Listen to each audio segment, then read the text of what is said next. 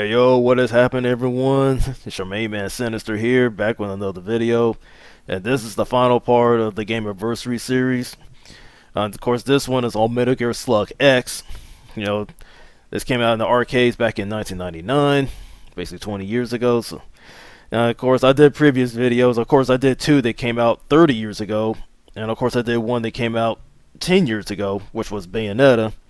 And the ones from '89, which was Ninja Gaiden and WWF Superstars, respectively. So now, basically conclude with Metal Gear Slug X. So, anyways, with Metal Gear Slug X, it's just classic run and gun. Sit there mowing to a lot of enemies, getting all these power-ups, rescuing prisoners, things like that. So, basically, the setting of this game is it basically takes between Metal Gear Slug 2 and Metal Slug 2 and 3. Lost my train of thought there, but anyways, you know what I mean. So anyway, with Metal Slug and stuff like that, you get a variety of characters to choose from, stuff like that. You can all stick to who you got, or if you die and you want to switch it up, you can.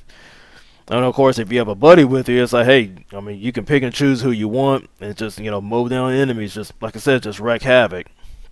And of course, wrecking havoc, of course, you get the tank on there, and of course you get this ability, if your tank takes too much damage, you can always get out and push a tank into your enemies, and it just explodes, like just detonates right into your enemies, which is cool, things like that. So, anyway, it's like, anyone who's played it, you rescue those prisoners, they give you all these cool power-ups. Of course, my favorite is the enemy chaser. It's basically like a heat-seeking missiles, like chasing enemies on your screen. Think of heat-seeking missiles and stuff like that. So basically, it just goes after anyone on the screen, things like that. So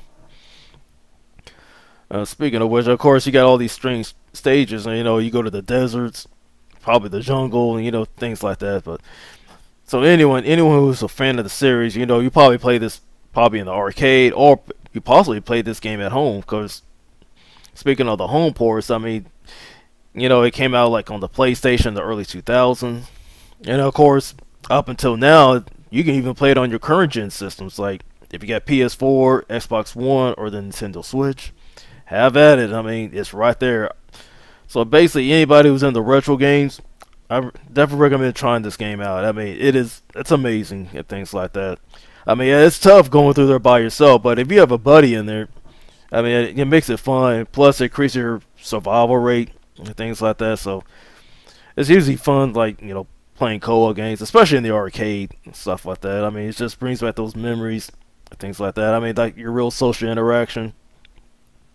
I know, like teaming up with your buddy. It's like, hey, like if you do this and do that, you go around taking out enemies, including bosses and things like that. So anyway, before I conclude, I just wanted to say I appreciate everyone on their feedback on the previous videos I've done, like like for Bayonetta, Ninja Gaiden, WWF Superstars, things like that. So, anyways, if you have any memories of Metal Slug X, I almost said it again, Metal Slug X and stuff like that, or any of the sequels and stuff like that, drop your comments down below. I'd like to hear what you think, things like that. So, anyways, before I be out, hey, I just want to say a shout out to everyone, especially Spaceman, CMG. And stuff like that. You always, support my content and things like that. So I appreciate you, bro. So, anyways, let me get out of here. This is Sinister. Be easy. It will be easier if you don't resist, and less dangerous.